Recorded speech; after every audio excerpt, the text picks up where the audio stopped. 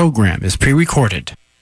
Just a couple of seconds past the top of the hour, it is time for East Bay Yesterday.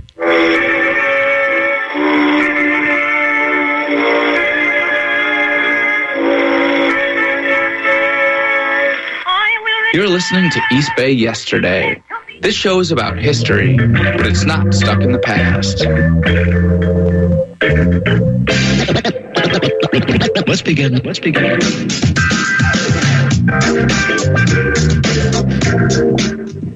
Hi, everybody. Welcome back to another episode of East Bay Yesterday on KPFA. I'm Liam O'Donoghue. If you've been listening to this show for a while, you know how much I love Oakland. But sometimes living here can be frustrating, to put it mildly. Just look around. Massive inequality, dangerous streets, pollution, corrupt cops. You get it. It didn't have to be like this. These problems at the institutional level, you can trace them back to bad decisions that were made by people who lived here before us. Throughout the 20th century, the vision of Oakland that most politicians and business leaders embraced, it was a vision driven by greed and racism. The fact that when highways were being built, they plowed through black and brown neighborhoods, that was no accident. The same city leaders who made decisions like that, they didn't want affordable housing for quote-unquote minorities or even poor whites. That's why they blocked proposals that would have built it. They didn't want commercial development that would serve working class people. Instead, they wanted to build fancy new malls downtown to attract big money shoppers from the suburbs. So for decades, that's what they focused on. This elitist and unrealistic vision was what they were trying to create. And to make downtown more attractive for upscale developers, the city leaders, they condemned and evicted nearly all the SROs downtown, those residential hotels where poor people lived. And even after those SROs were nearly all gone by the late 1960s, the major retailers that they were trying to attract, shocker, they were still happier in San Francisco or Walnut Creek. All the energy and money and time that could have gone into improving Oakland for the people who actually lived here was squandered, leaving empty lots and vacant buildings that lingered for years. One more example, and this was something that was actually proposed and could have happened.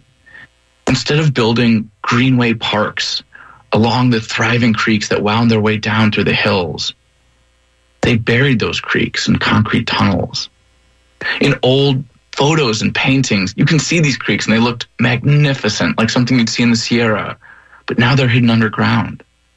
And, okay, stay with me here because I know this intro is depressing and I promise you the rest of the episode isn't all this much of a Debbie Downer.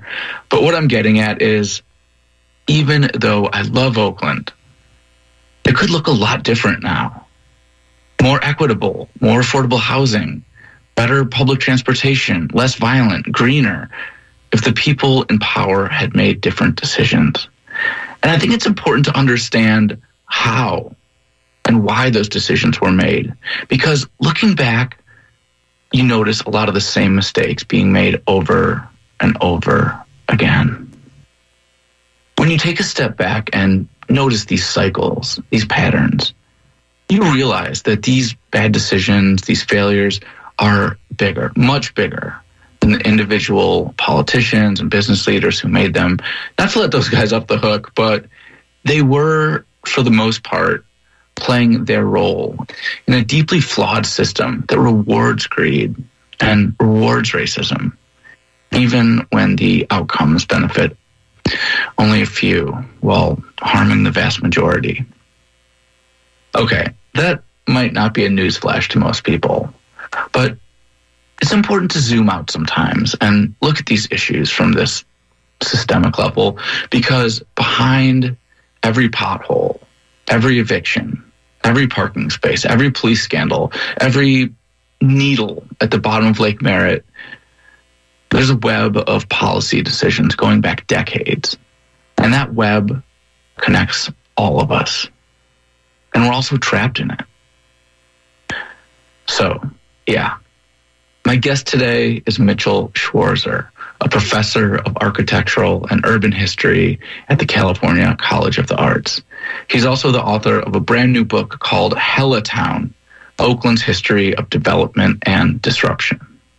And this book, Hellatown, it breaks down these patterns. Mitchell Schwarzer explains the history and the system, and some of the details that he dug up are astonishing. Like this one. In 1999, then Mayor Jerry Brown said, quote, "I already have affordable housing in Oakland. I want unaffordable housing." Just going to repeat that one more time. I already have affordable housing in Oakland. I want unaffordable housing. I think you all know what happened next. Like I was saying earlier, the problems that we're living with today, they didn't happen by accident. Okay, enough intro. Let's get to the interview. You're listening to East Bay Yesterday. I'm your host, Liam O'Donoghue. Stay tuned. And this is Brian Edwards Teager, just using that music break to pop in with a quick fundraising appeal here. The book you're going to be hearing about this hour, Hellatown, Oakland's History of Development and Disruption, which is just out. We have just set up as a gift through our pledge system. You can pick it up for $150 or $15 a month at kpfa.org. It's right there in the featured gift section, or by calling 1-800-439-5732. And we're going to start the clock right now on a challenge that has been put up by John and Laura, who are both in Oakland. If you pledge for the book, we will put that money towards matching their offer of $1,000. If we can hit the 1,000 by the end of the hour, we get to double it. And that comes down to you. 1-800-439-5732. 1-800-HEY-KPFA. Save us the cost of the call and pledge at kpfa.org. If you can pick it up, Hellatown is yours for a pledge of $15 a month. Let's go back to East Bay Yesterday. I'm here on East Bay Yesterday today with Mitchell Schwarzer, the author of Hellatown, Oakland's History of Development and Disruption.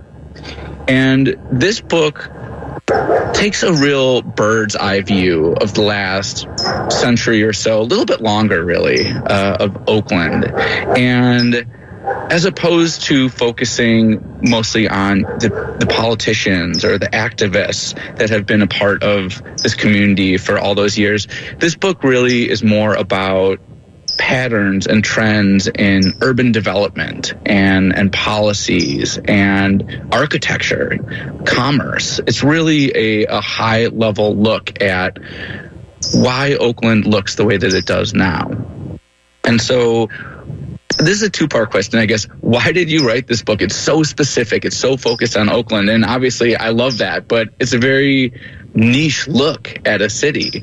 And then why did you take that approach of looking at the kind of overall development patterns as opposed to, the history of mayors or something like that? So maybe to answer the second part first, it all relates to my background and my interests. So I have a degree in city planning, and I worked for the San Francisco Department of City Planning in the early 1980s for several years. And then I went back and got a doctorate at MIT in history of architecture and urbanism. But then I moved back here in the late 1995 to take a job at California College of the Arts. And ever since I've been back here, so I've been back here now 26 years, I've been, getting involved much more in the place I live, writing about California architecture and California urbanism, cities and buildings, because I've been interested in that since I was a kid. And so by natural extension, I started being much more interested in the place I am. And then alongside that, I started to notice that there isn't a lot written about Oakland. That one, because I'm familiar with a lot of the literature on urban history, urban geography, And Oakland doesn't get mentioned a lot. And I was like, that's interesting. It's a very interesting city, a unique city.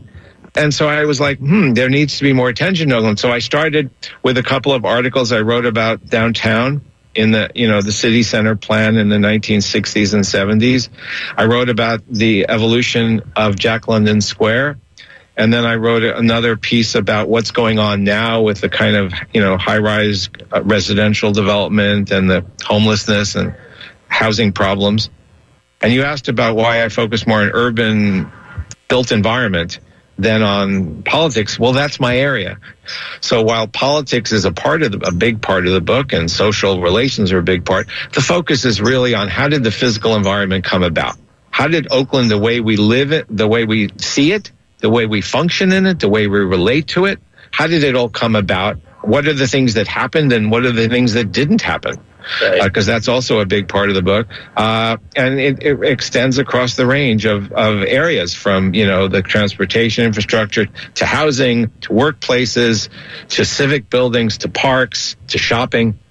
Absolutely. Well, you already anticipated my next question, which is, from your perspective, having dug into the history so deeply and so thoroughly. I mean, this book is a very comprehensive look at everything from transportation networks to the history of shopping malls and grocery stores in Oakland. I mean, you really look at the development from a lot of major angles. What is it that makes Oakland unique? Well, I guess maybe the first thing would be that it's probably, other than St. Paul, Minnesota, the most prominent second city in the United States. Okay, so we have to talk about what is the second city. Cities develop in irregular and complex ways, and usually in the early history of a city, there are many centers that are competing to be the city, right? And that happens across the country. And in the Bay Area, that was certainly the case as well. San Francisco got an early lead because of the gold rush and because of San Francisco's location for oceanic travel. And Oakland really is not a gold rush city. In fact, in 1860, Oakland had a population of less than 2,000 people, while San Francisco was over 100,000. Right. The gap was huge in 1860. And I think a big portion of those people were actually living up in the hills, logging the old-growth redwoods out of existence. Definitely, they were. It was basically agriculture, logging, resource extraction, right? And it wasn't a big. It was a small port, a very small port, and it really got its start with the Transcontinental Railway and the development of West Oakland and Oakland Point as a transshipment center, right? From continental travel by land, by rail, to, sea travel. And Oakland was the kind of point of convergence of those two. And it becomes a second city. It grows dramatically from, the 1870s onward. I think it's the second largest California city by 1880, and it remains that until the very beginning of the 20th century, when Los Angeles overtakes it. And then all through the 20th century, up to the 1970s or maybe even longer, Oakland still is doing well for much of the 20th century. It's still growing a lot. It is increasing population. Oakland has an attitude, and by Oakland I mean the kind of movers and shakers of Oakland, the business leaders, the political leaders, the ones who are making things happen in terms of development. They have this feeling that Oakland should be the largest city in California. And it's abetted by certain events like the 1906 earthquake, when a lot of San Franciscans relocate here. Absolutely. I was going to just jump in real quick to mention, I remember reading a newspaper opinion column right around that time. I think it was about 1910, when the Oakland boosters were trying to really convince business to move from San Francisco to Oakland instead of rebuilding in the city. And one of these columns predicted that Oakland would become the Manhattan to San Francisco's Brooklyn. Oh, totally. I mean, there's this, you can read it in many, especially if you read Chamber of Commerce, their annual reports and publications. There's this feeling that, okay, Oakland is on the continental side of the bay. It has great rail links. It has good road links to the rest of the country. San Francisco's isolated on its peninsula. Oakland has more flat land than San Francisco. Oakland has a better climate than San Francisco. So for a variety of reasons, there's this feeling Oakland should be the dominant metropolis. And so because of the railroad in the 19th century, and then the earthquake in the early 20th century, and then the growth of Oakland through industry, the First World War really jumpstarts Oakland industry. Oakland becomes the industrial center of the Bay Area. Well, there's a feeling, well, given all these factors, we're growing, we've got all this new industry, a lot of San Franciscans have moved here, the future is ours. The population of Oakland was doubling almost every decade or two from essentially the time Oakland was founded up until about, the 1930s or so, early 1940s maybe? Oakland grows until 1950. Yeah. You know, the 40s were another big growth period because of the war industries, right? But then we've kind of been stuck at like 400,000, 500,000 in that range ever since then. Yeah, I think the population crested a little over 400,000 by 1950, and then it kind of hovered. And it went up and down. It didn't grow much. It didn't lose much. Which is kind of an anomaly because at the same time, California as a state is just booming. I mean, the population of California doubled or maybe even tripled during the following half century, while Oakland's population remained relatively stagnant. It remained stagnant, relatively stagnant. But if you look at the last census, which is fascinating, Oakland grew by 50,000 people between 2010 and 2020. We now have 441,000 people, roughly. And we were at 391 in the last census. So there's a big population. This is the biggest increase since the 40s in the 2010s. So there is this interesting shift. When we can talk about where they live and what happened. But there was this competition all along and this feeling we have to outdo San Francisco, which was good and bad because it led to a lot of striving and a lot of plans and a lot of ambition. You know, you see it, for instance, in the sports teams, right? In the 1960s, Oakland miraculously, for a city of roughly 400,000 people, we gained 4 major league teams. It started with the Raiders, followed by the Oakland Athletics. They relocated from Kansas City to Oakland, followed by the Warriors, the Golden State Warriors, that came to Oakland eventually by the late 60s. And there was even an NHL team for a while. The Seals. So, I mean, you cannot come up with another mid-sized American city that had 4 major, all 4 major league sports teams. San Francisco never did. Had 4 at the same time, and they were proud of that. Like, we have bested San Francisco. Right. And at the same time, we also, Oakland became the main port. Yeah. Up until the 1960s, the early 60s, San Francisco was really the primary port of the Bay Area. And with containerization, which Oakland jumped on and was an innovator in, and probably that's one of the great stories of Oakland, is the development of the container port during the 1960s. When Oakland became briefly, by the late 60s, the second largest container port in the world.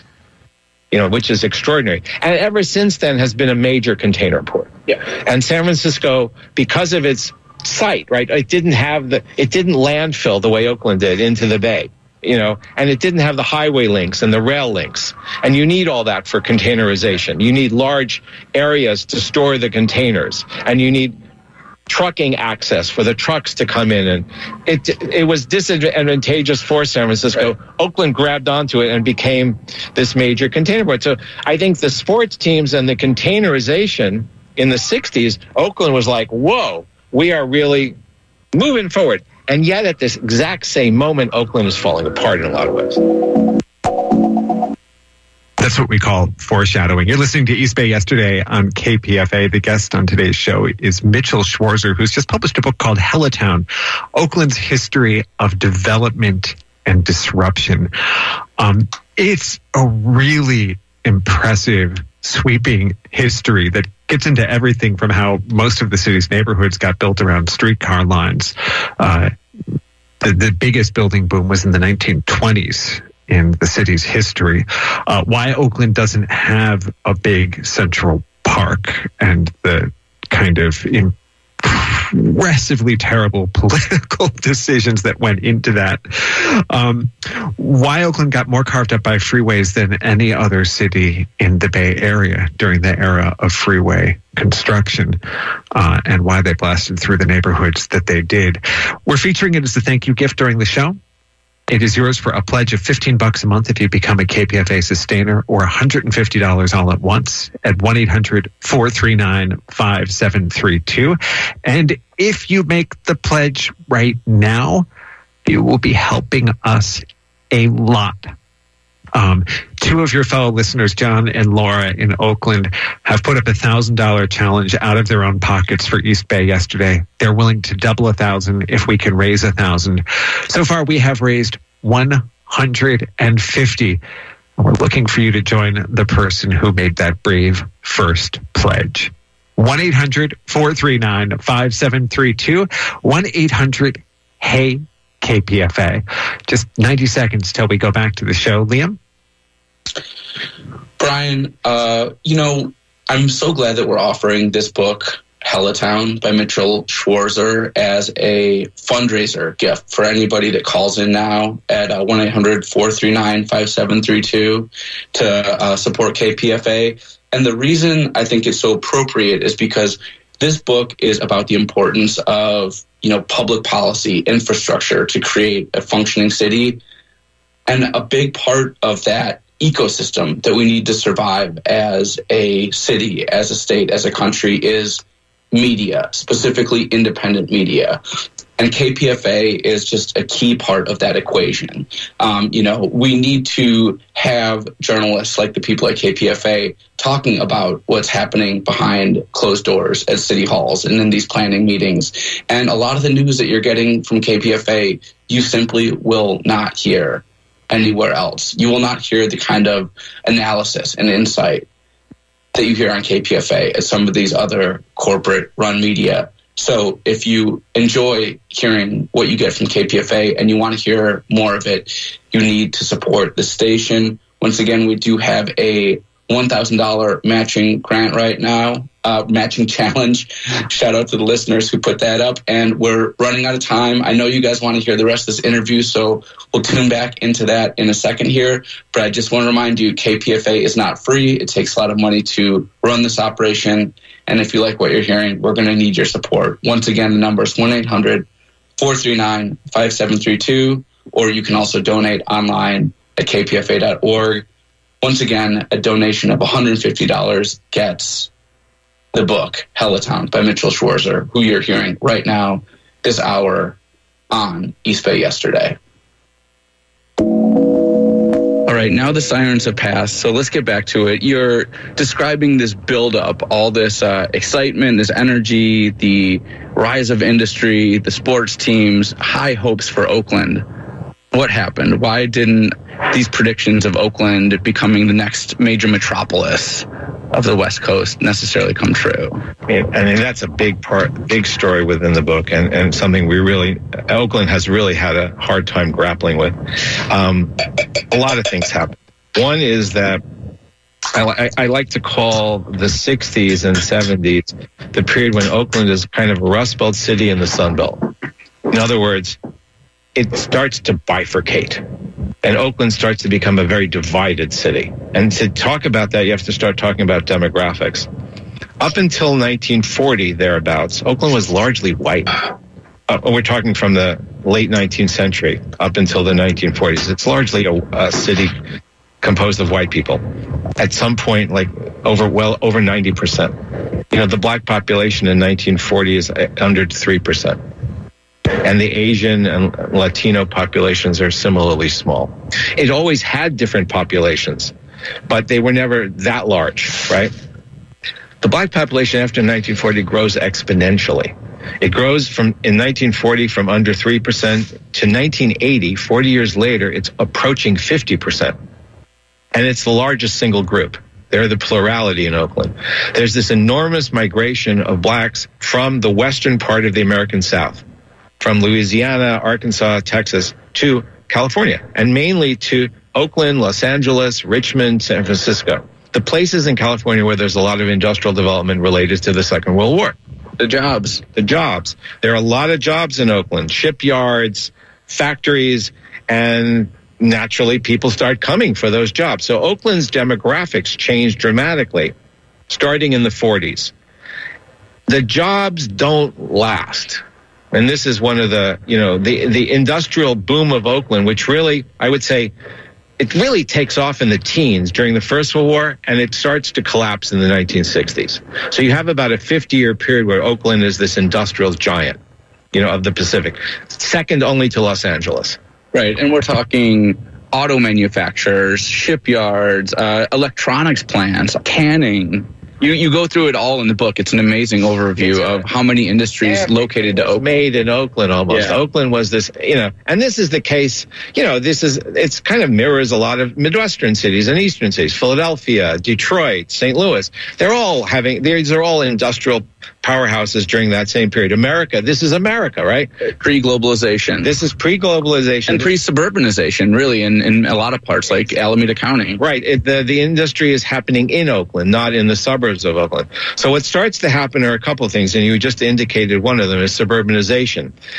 It starts with the first collapse in industry is the shipyards. The shipyards really function well on the West Coast during wartime and not during peacetime. So after the Second World War, the shipyards in Oakland and Alameda start to downsize and eventually shut down. They're all gone pretty much by 1960.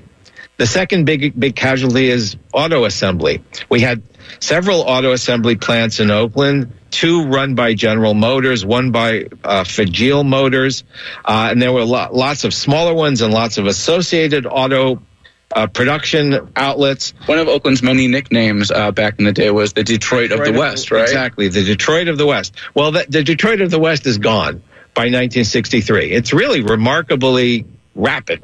From 1960 to 63, it all falls apart. What happens is the plants move. And GM relocates down to where Tesla is now, in Fremont. Why do they relocate there? They relocate there for the same reason that Ford left Richmond and went to Milpitas a little bit earlier. They want land. They want big areas of land. They want a new plant, horizontally structured plant. So they go from a small plant, which is now Eastmont Center. That's where the main GM plant was. There was another large one on International Boulevard at the San Leandro line.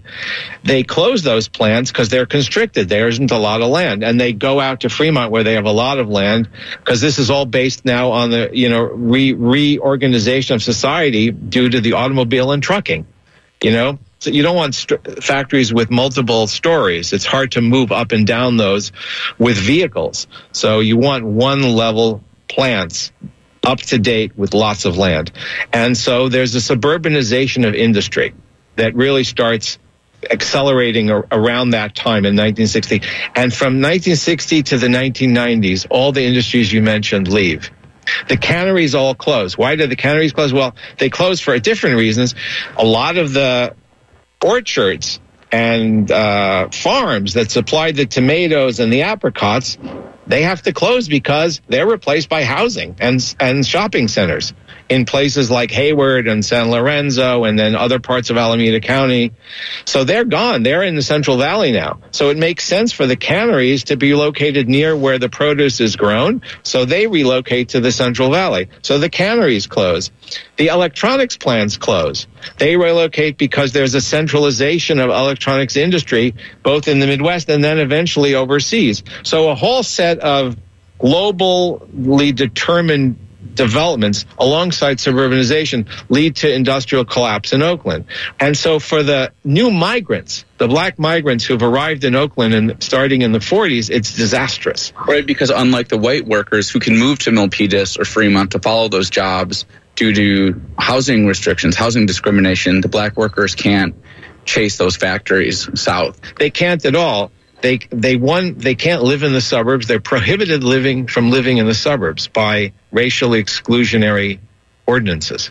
I think San Leandro in the 50s and 60s is like 1% black or under. And the same goes for most of the suburbs nearby.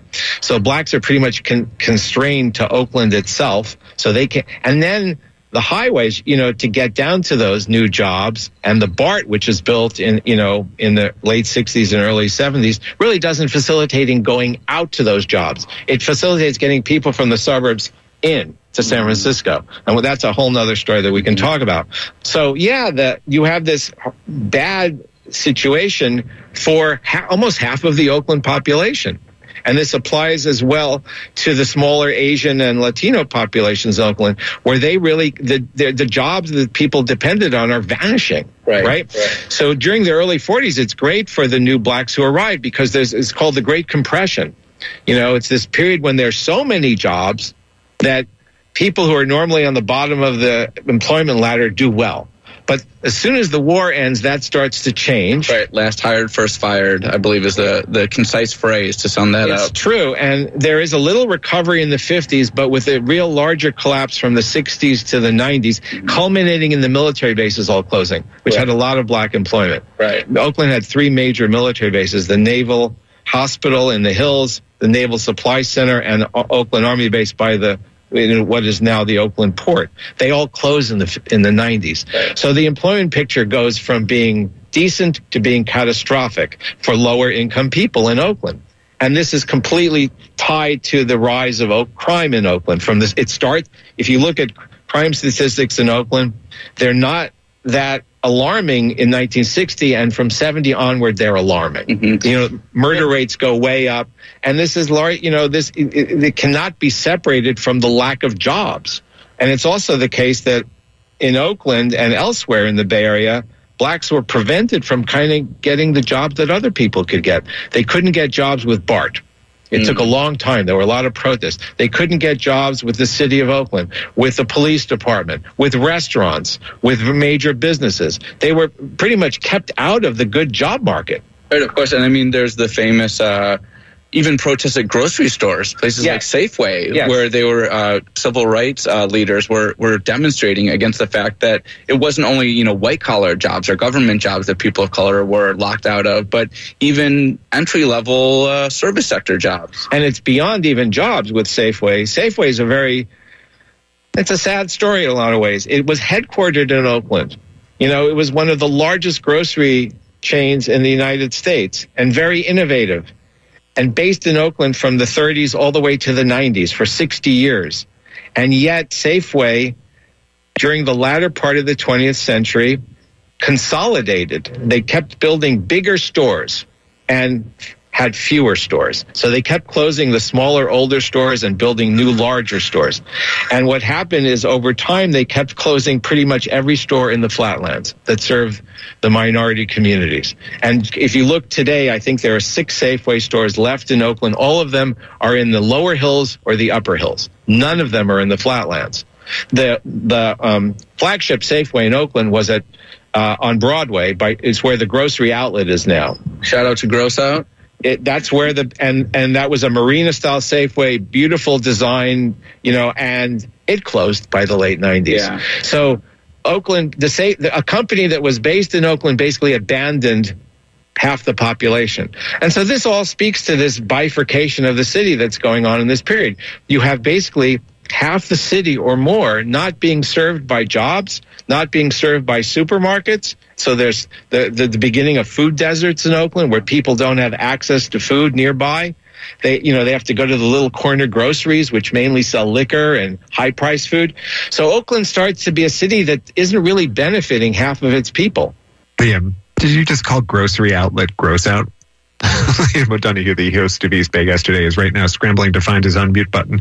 I'm Brian Edwards-Teekert. We have just 2 minutes at this break in this edition of East Bay Yesterday to try to encourage you to pledge so the KPFA can keep this kind of stuff on the air.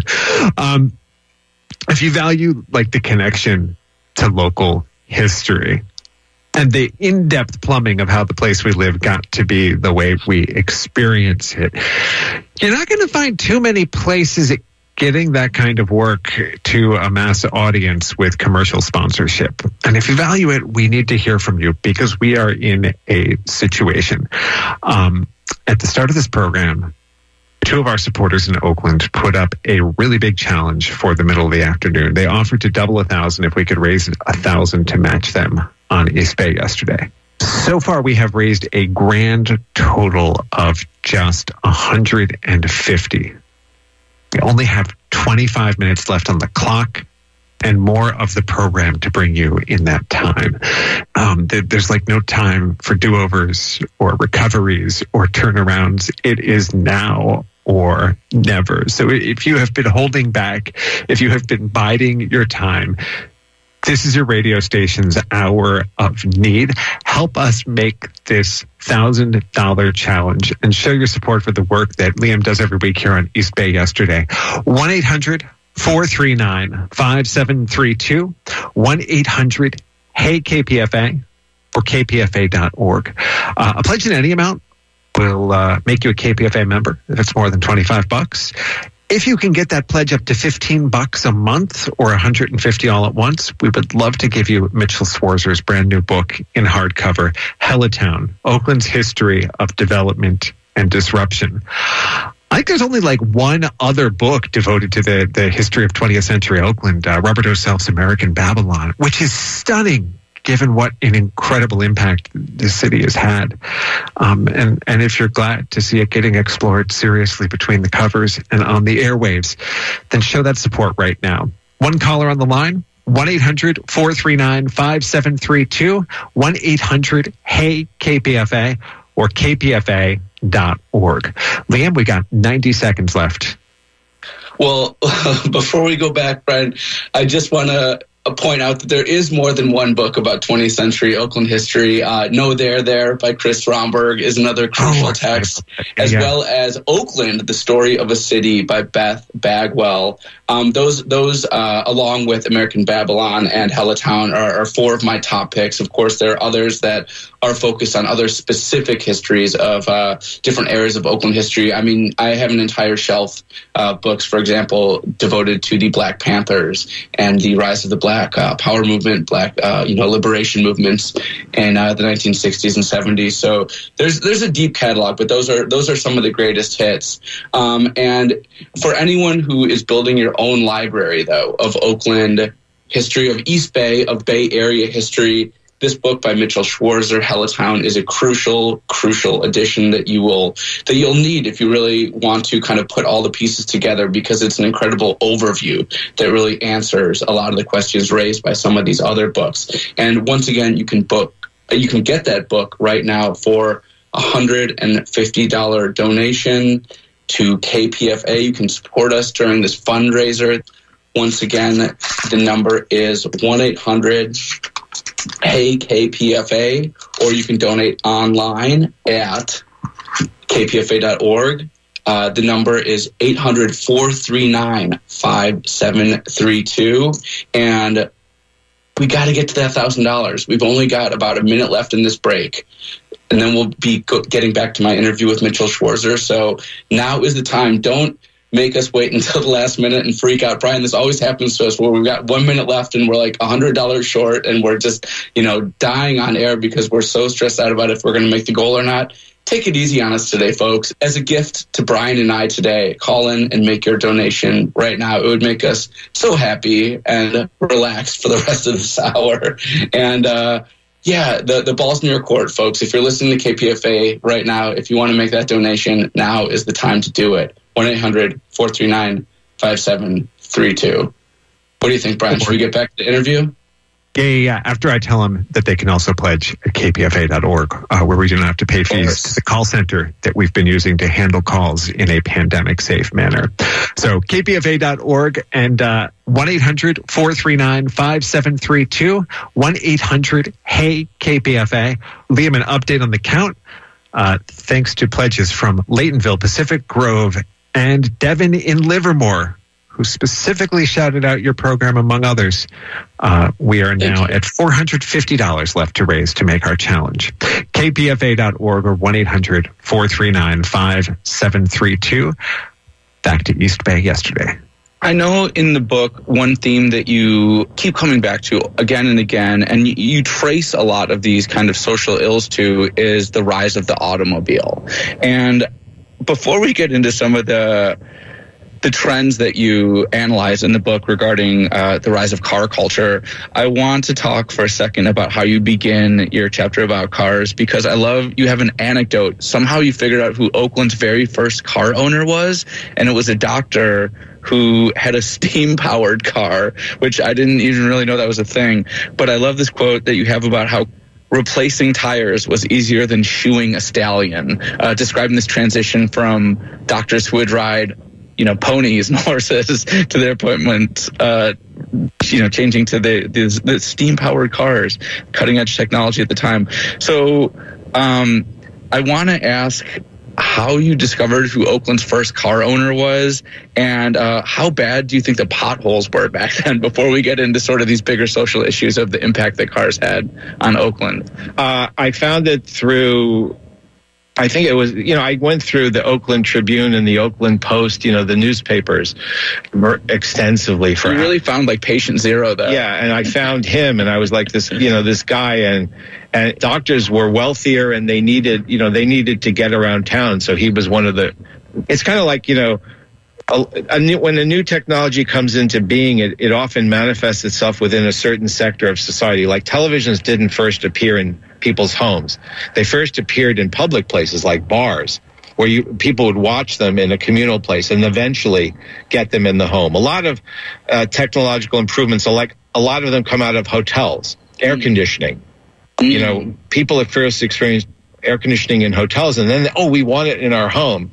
So, and cars were kind of like that. They didn't first appear for the general market. They appeared for a certain segment of the market. And then people saw others riding around them like, this is kind of great. And, the gasoline-powered car triumphed by the early 20th century. The second part of that question is just kind of a joke, but I'm just thinking, looking at how bad Oakland's potholes are now, I can only imagine. I feel like we probably still have some potholes from back then that haven't been repaired yet. Well, you have to remember back then, most of the streets of Oakland were not macadamized. They weren't laid out in concrete or asphalt. Right, there were a lot of dirt streets in Oakland, so the potholes were even, there was not just potholes, but mud. Yeah, good luck getting around in the rainy season. Right, and horse manure and all sorts of, garbage. The street environment is better today than it was 125 years ago, but the potholes have become even driving from my house in Grand Lake to your house here, I encountered many potholes.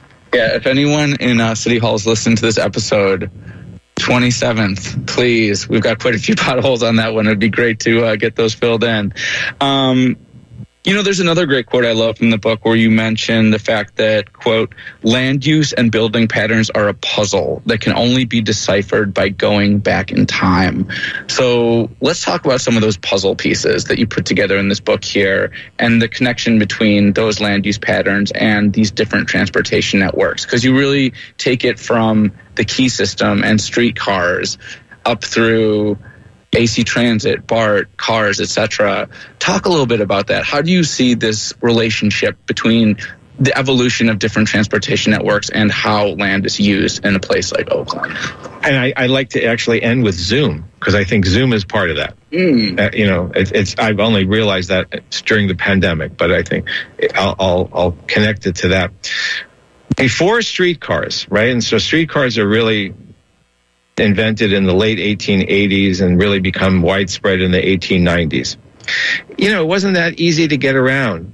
It took a long time. You're basically traveling either by foot or by horse.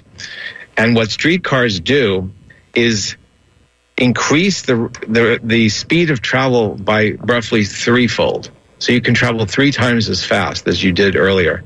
And what that means, and you can carry stuff right on them too. And so what streetcars do is they extend the city horizontally. They allow people to commute from longer distances to other parts of the metropolis. So the streetcar city, which emerges in the 1890s and continues it's operative until almost roughly the Second World War era. The streetcar city extends the city horizontally across all the way. You could also go up into the hills, because before streetcars, horse-drawn vehicles have a very hard time going up and down hills. You can imagine, where streetcars are much better at that.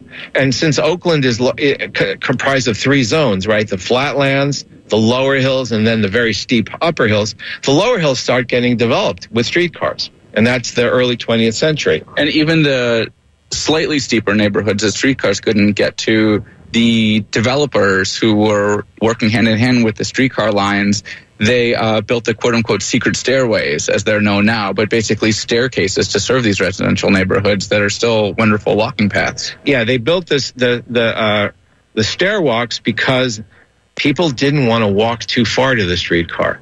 And if they didn't want to walk far, that means the land wasn't as valuable. So how do you increase the value of land closer to a streetcar line if there's a big hill in between? Well, if you create a walkway, then you allow people to walk more easily to the streetcar. The land is more valuable. They can sell it for more money. And that's the name of the game. I wasn't aware of this until I read your book, but you talk about how the key system, this electric streetcar system, wasn't even really designed to be profitable. It was more about making the land that the streetcars serve profitable, because the same people who own the streetcar were speculating on this real estate. Totally. The streetcars were laid out to facilitate land development and land sales. They were not laid out in a kind of thoughtful manner. Well, this area should have transportation. This area should. In fact, there were lots of duplicate lines at first. So it was a private sector affair. It was a money-making thing, but it's actually what led to the development of much of Oakland, the streetcar era. And automobiles were the same thing afterwards, right? The colonization and development of the upper hills, which really occurs more after the Second World War, is by automobile. And it's the same thing. Lay out roads, widen roads, develop new freeways and access points, and you can get to places quicker, right? Okay. So there's this history from streetcars and then to automobiles and freeways of expanding the metropolis, right? Basically creating new land for development, for profit. So that's a big part of it. What's also attendant to that, though, is I think, and this is contrary to what especially in the Bay Area, which is so technophilic, we think every new technology is going to just be fantastic and it's going to result in new ways of living and new apps and the like. Well, what often happens with the new technology is that it actually worsens social stratification. And by that, I mean that up until the streetcar era, most people in Oakland lived downtown or very close to downtown. They lived in the West Oakland and they lived east of the lake, but they lived in a kind of core area. And the downtown up until the streetcar era was mixed use. It had everything. It had religious buildings. It had industry. It had residences. It had stores. It had everything. Some beautiful theaters. A lot of theaters. I think there were between 20 and 30 theaters at one point downtown alone. That many. So it was a multi-use district. What happens with streetcar Oakland? It develops Oakland horizontally, but it also develops downtown vertically, right? So the downtown starts going up in density. You have the development of the office building. Up until the early 20th century, the tallest structures in Oakland were church spires. Afterward, they become office buildings, right? And so the new downtown is now much more homogeneous. Industry moves out. They move out to larger parcels along the estuary and the waterfront where the rail lines are and the water transport means.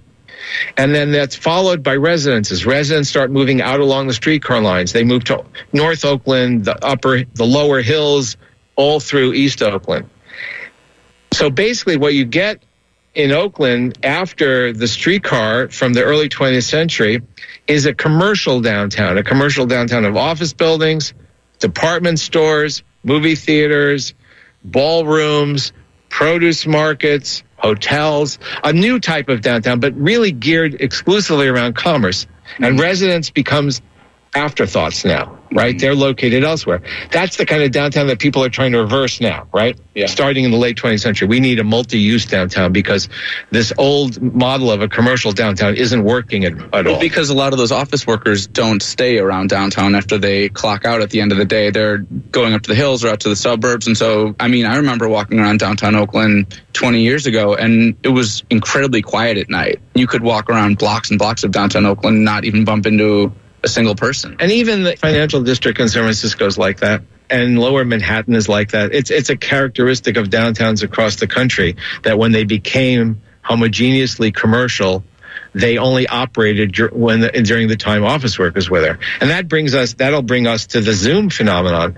But before going to there, I just want to point out, so when you had the streetcar expansion of Oakland, and then you had the automobile expansion of Oakland. So when Oakland expands along streetcar lines and then roads and then freeways, what it does is it allows wealthier people who have the means to move out further and to live among people that they want to live among.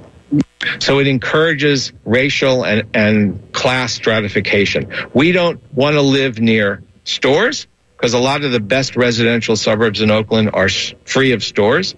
We don't want to live near industry, even though we're the ones who own industry and profit from it. And we don't want to live along minorities because of America's racial climate.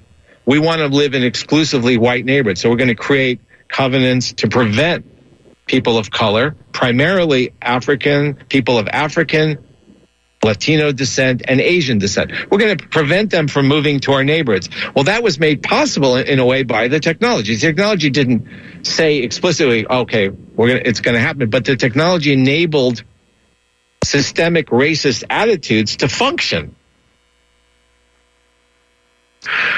Listening to East Bay yesterday, an interview with Mitchell Schwarzer, professor of architectural and urban history at California College of the Arts, Oakland and San Francisco, who has just put out the stunning new book, Hellatown, Oakland's History of Development and Disruption. That is our featured thank you gift for the minutes that we have left in this hour. It is yours for a pledge of $15 a month as a KPFA sustainer, or $150 all at once at 1-800-439-5732, 1-800-HEY-KPFA, or online at www.kpfa.org. I want to give a shout out to everyone who's been showing up for KPFA over the past few minutes. Barbara in Mill Valley, Victoria in San Francisco, Roberta in Sebastopol, Nancy in San Francisco, Jenny in Oakland. I believe Jenny was the pledge that took us over the top on our challenge.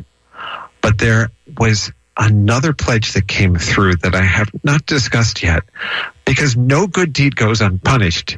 James here we go. Oakland offered to up the ante and take the challenge from $1,000 to $1,500, which we need just 340 more to match. 1-800-439-5732, 1-800-HEY-KPFA. The website is kpfa.org. The phone number, 1-800-439-5732. It's now $1,500 on the line for your radio station. And it's your last chance to show your support for East Bay yesterday. 1-800-439-5732. If you need to remember it, 1-800-HEY-KPFA, or save us the cost of the call at kpfa.org. Liam? Brian, that is going to be a tight squeeze to get to 1,500, but I think we can do it. I'm just going to take a second to give the listeners a little look behind the curtain of how I make East Bay yesterday, just to give you guys an idea of what goes into making the show. Since the pandemic started, I've been trying to err on the safe side, and I've been doing most of my interviews outdoors. Specifically, I've interviewed quite a few people, including the interview that you just heard with Mitchell Schwarzer in my backyard at my place in Oakland. So sometimes in the background of these interviews, you will hear noises. You will hear trucks, you will hear sirens, but on a more lovely note, you will also hear birds, because I do have a couple trees in my backyard. And the listener, Jenny, who put us over the top of that $1,000 challenge was none other than the renowned local author, Jenny Odell, author and artist behind the blockbuster book, How to Do Nothing. And when Jenny texted me to let me know that she was making that pledge to KPFA, not only did she let me know that she was donating to KPFA, but she also correctly identified the sound of a California towhee that was quietly chirping in the background of that interview with Mitchell Schwarzer that you just heard. So, folks, all that is to say,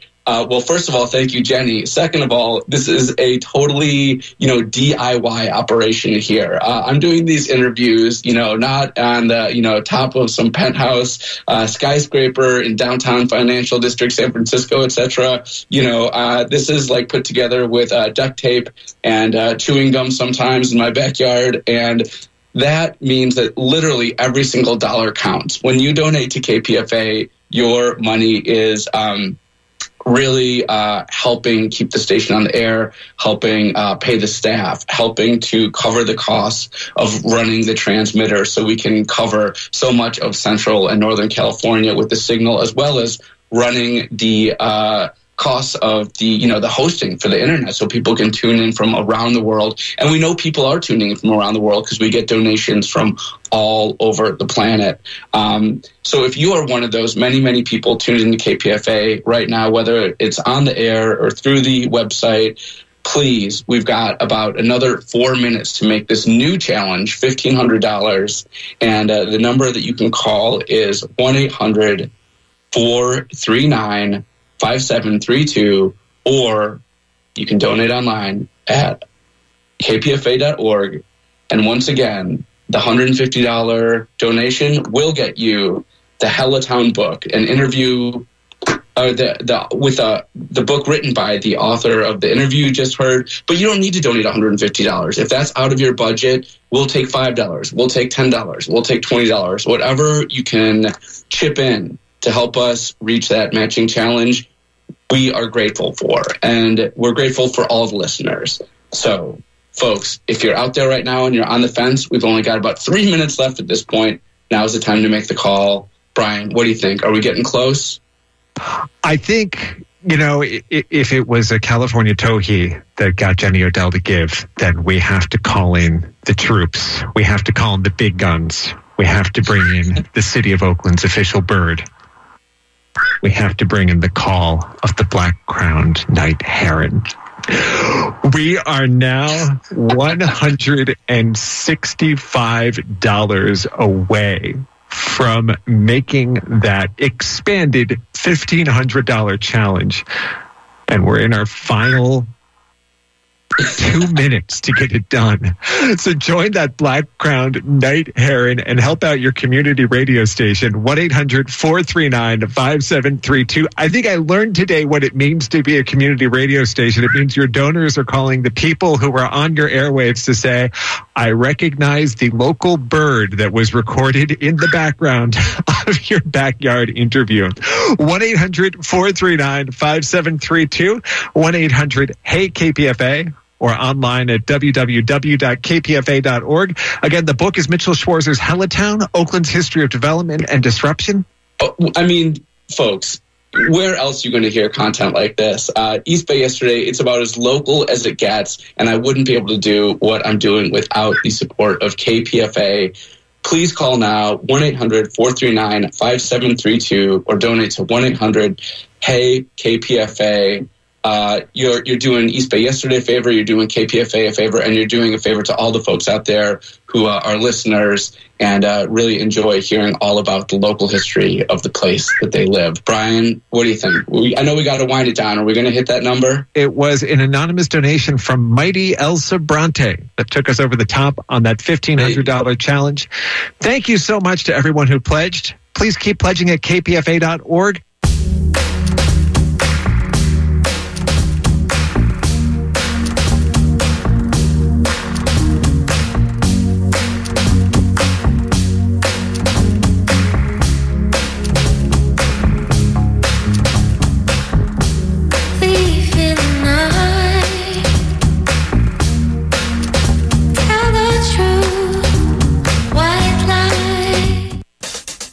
Bobby Seale. And Huey says, nope, it's not necessary for you to leave. We're a new organization. We're here to observe the police. We've already checked the law out, and all of you as citizens also have a right to stand and observe these police. They're brutalizing our people in the community, et cetera, and so on, so on, so on. So please, everybody, do not leave. Stay here. We're a very disciplined organization, and this cop had got out of his car, standing there listening to Huey with his back to the cop, tell these people this, and the cop, you have no right to observe me. And Huey turned around and says, no, according to such and such a California State Supreme Court ruling, every citizen has the right to stand and observe a police officer as long as they stand a reasonable distance away. And that particular rule, the reasonable distance constituted is 8 to 10 feet. I'm standing approximately 20 feet from you, and I'll observe you whether you like it or not. And some sister in the audience, she say, well, go ahead on and tell it, brother. Storytelling for social change on KPFA.